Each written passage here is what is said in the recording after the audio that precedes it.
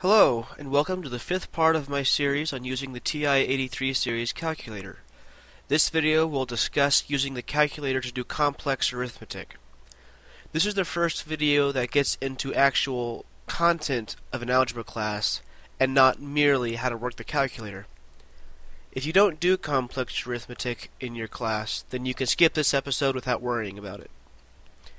The first thing that you need to do is change your settings to complex mode.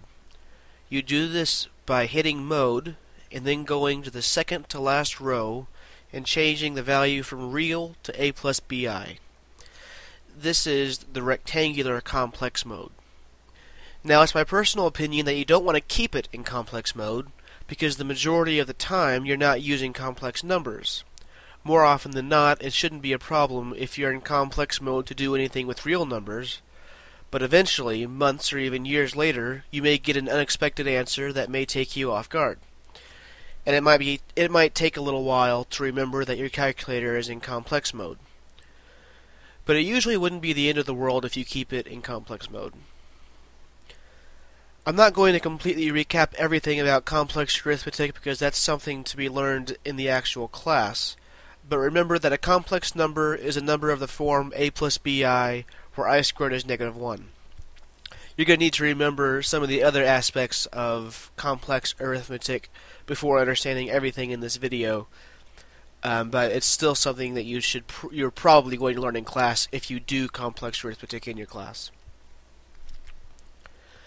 Now that you're in complex mode, doing complex arithmetic is pretty simple. I just need to know that I is the second function of the decimal key, so I can just plug in complex numbers directly into my calculator.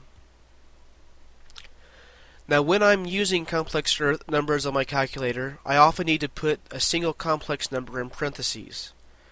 For example, notice that what I did above, I typed in this, 4 plus 5i times 3 plus 7i.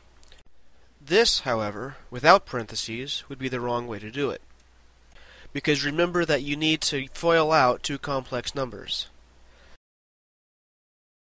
This wouldn't be an issue if you're just adding two complex numbers, but it will be an issue for subtracting, multiplying, and dividing. So it's good practice to always put parentheses around your complex numbers. The third page of the math menu is the complex menu. It has 7 functions here. Conjugate, real part, imaginary part, angle, which is the same thing as argument, absolute value, which is the same as the modulus, and 2 conversion functions that convert to rectangular form or polar form. You're probably not going to be doing anything in polar form for an algebra class, but you might for a trig class.